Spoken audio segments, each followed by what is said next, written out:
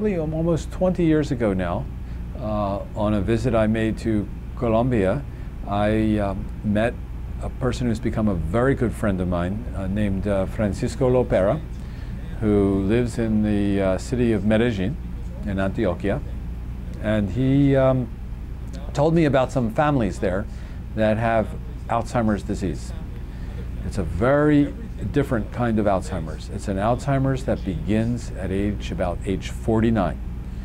And not only that, it's inherited from generation to generation.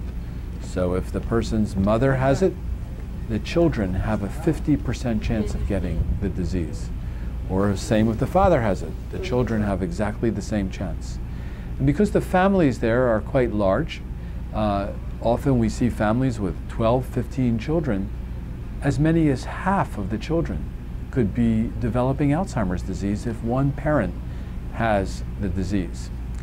From our research, we know that this very serious form of Alzheimer's disease is actually caused by a mutation in a gene.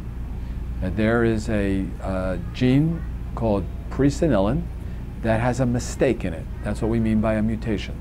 And that mistake causes the disease to begin in this population at such an early age 49. Now there are a lot of people there that have this problem. It's over 3,000 people that live in a number of small villages in Antioquia. Many of them are in Medellin, but some of them live as far away as Yarumal, Angostura, Moron, a number of places that are in the countryside, in which we have to travel 5-6 hours to get to. And these people are all related to each other. They all share the same gene, but they may be related in quite a distant way, third, fourth, fifth cousins. What's important is that there are so many affected people there that we have now begun to do a clinical trial. That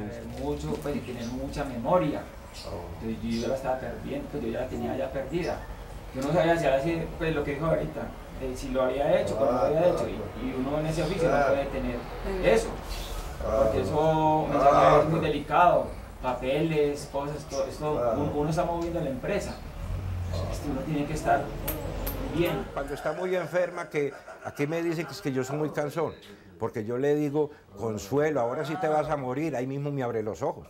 Entonces, sí entienden, ellos entienden, lo que pasa es que no pueden hablar. Es que esta enfermedad, lo duro es no poder hablar.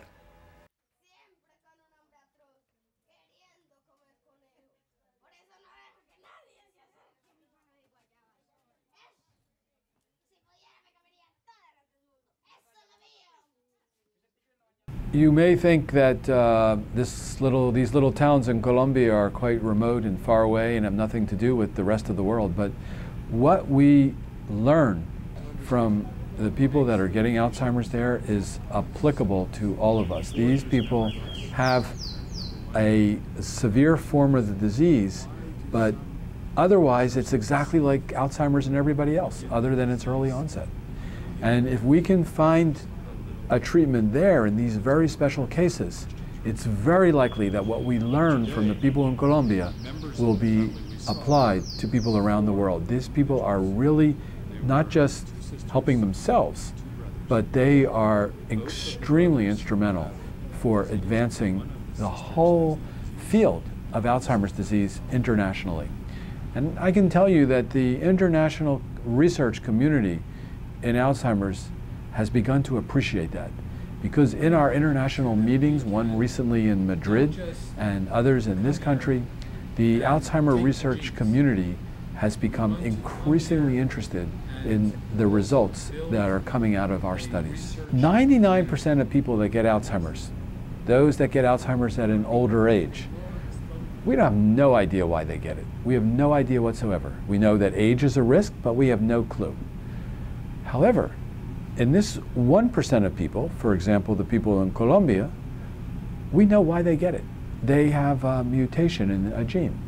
So this gene is probably also related to what's causing Alzheimer's disease in the rest of us.